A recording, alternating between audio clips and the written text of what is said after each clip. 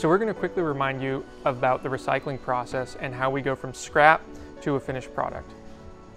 So over here we have our offcuts. This was originally a sheet of resin and then parts were cut out of it to make fixtures.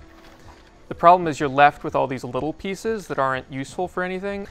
Instead, what we do is we take these and grind them up into chips like this. We then use an optical sorter to sort those chips out and remove any fabrics or natural materials or dust.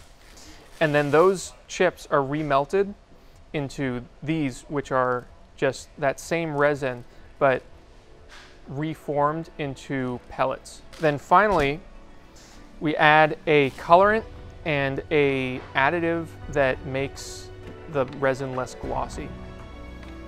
And then we take these pellets and we turn them into this, which is our finished fixture.